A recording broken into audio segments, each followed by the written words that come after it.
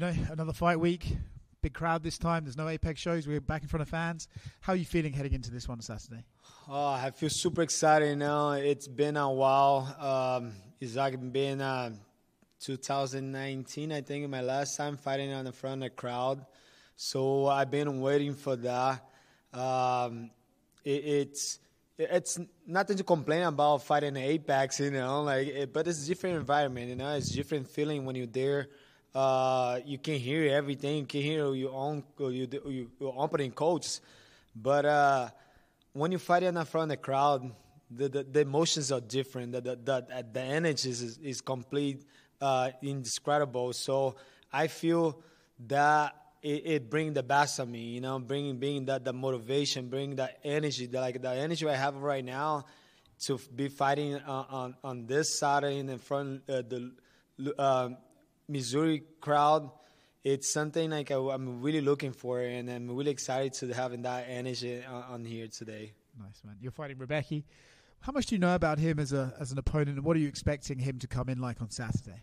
It's hard to know a lot about him because he's a really coming up fighter, and in the last 3 fights he have in UFC, and it's knockouts, finishes, and submissions.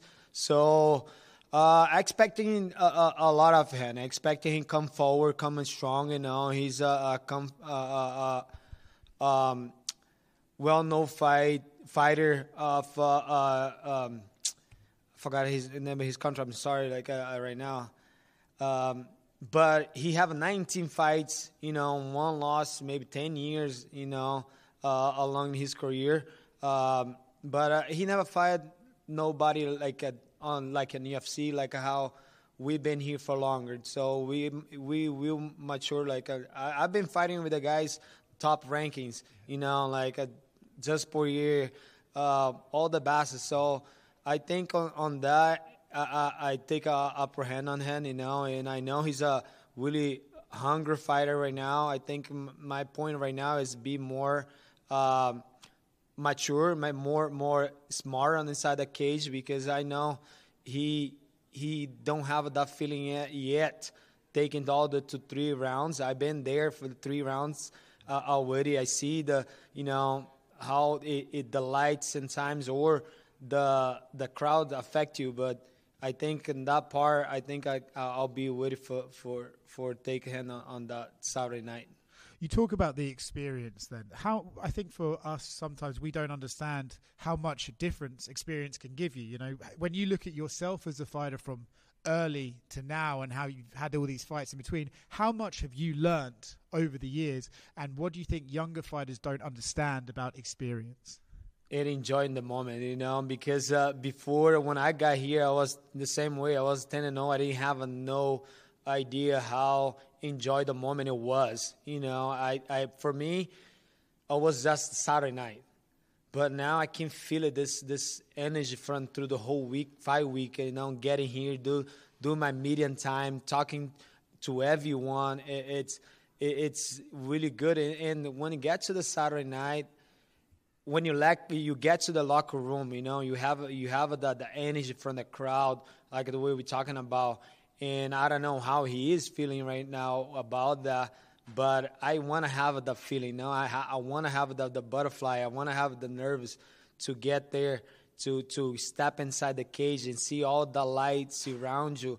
I think that it's affect really the guy don't have the experience about fighting onto that cage. Especially, I really don't know what type of cage we have to fight right now. I don't know if it's the small cage or it's the big one.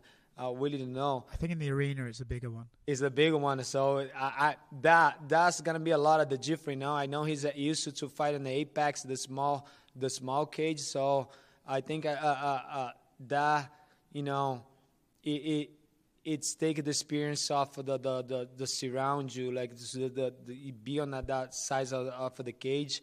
So my thing was on the beginning, I didn't have that experience, and then today, now, I do enjoy the moment, enjoy that feeling of the Saturday night.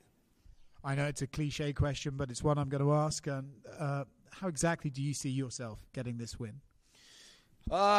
I think one of my dreams right now, it's getting to fight again on a ranking, fighting for the belt one day. I want to take one step at a time. I know he's in front of me right now. Mateusz is in front of me, so I want to.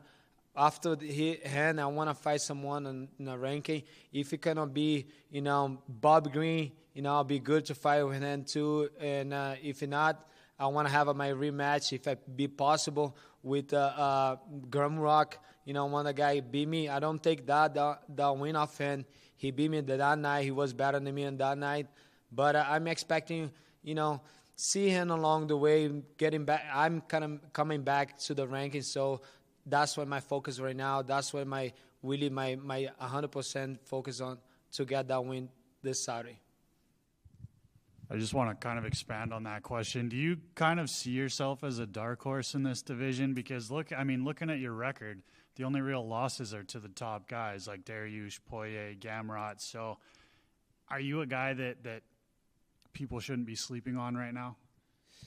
I'm used to that, I'm used to people like underestimate me, and I've been working really hard. I've been putting my work. I've been putting the time on the cage. I've been, I see a lot every time. I'm always the underdog, Everybody count on that, like be underestimate me, but I feel that's what motivates me, That's what driving me to get what I want, to really trying to reach my goals, especially being 1 year away, from the cage, been fighting. But I've been competing in jiu-jitsu and all the aspect to try and make myself better. So it always have that. They always underestimate me, and that's what I was saying.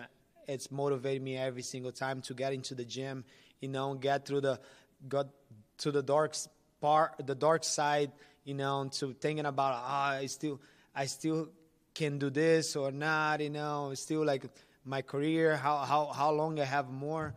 But sometimes when I put my head on the pillow, thinking about like, no, I still have the energy, I still have the motivation. My kids, my family count on me, my coaches, my all the members of who follow me, it still count on me in that way. So it still count on me to get somewhere else what I want. So I expect that. I want people thinking I don't deserve to be there. I'm not the guy, don't have the energy to be there.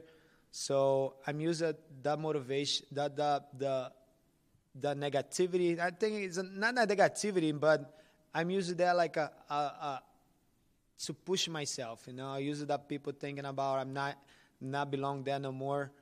I use that as a motivation for me. What makes you more nervous, walking into the octagon or watching your kids compete? Oh, watching my kids compete, brother.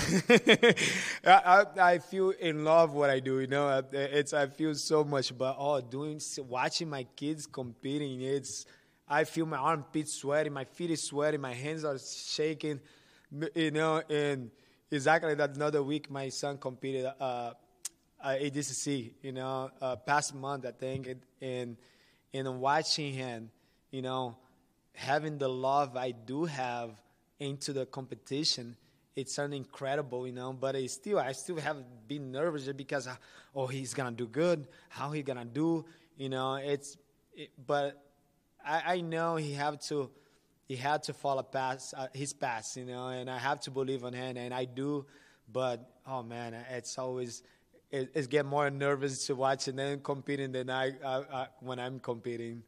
And last one for me. We know about your skills in the octagon, but how skilled are you with a firearm?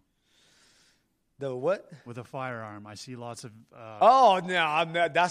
I think I'm all right, I'm all right. And one of the most things I like to play Call of Duty, and so I'm a big fan on that. Like, I feel sometimes when I go to the range, I say, okay, that's my time. Like, I see the target. That's what I need to train.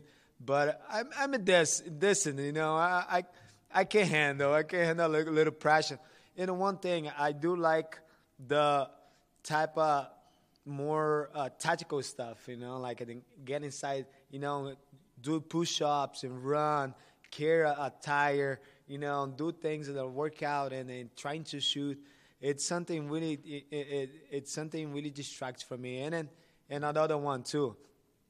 I like ride bikes, and so I think all those, how can I say,